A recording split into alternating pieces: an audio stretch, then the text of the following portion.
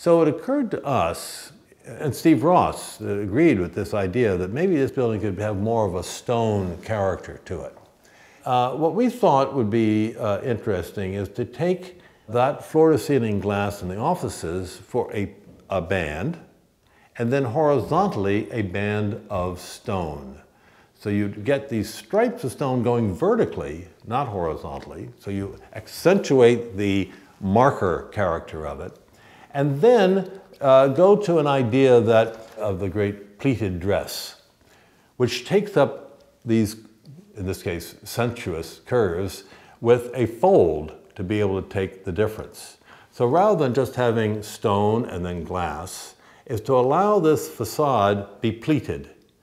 So that idea of having a building react to the observer, a person walking down the park, this building will change as you move around it.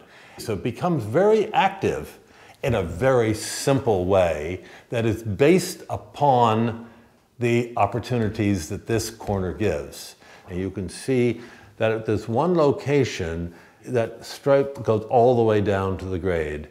Otherwise, it steps to express its movement and the different uses that are on each piece. And so I think that this and the other buildings, of course, make a strong iconic presence with great angular forms, the twists of the buildings, very different from the others.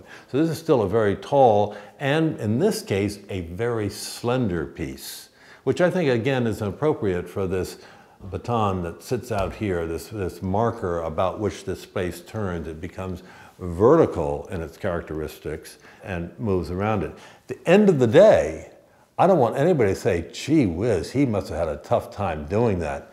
They should have no idea. It looks fluid, simple, logical, and exactly what it should be.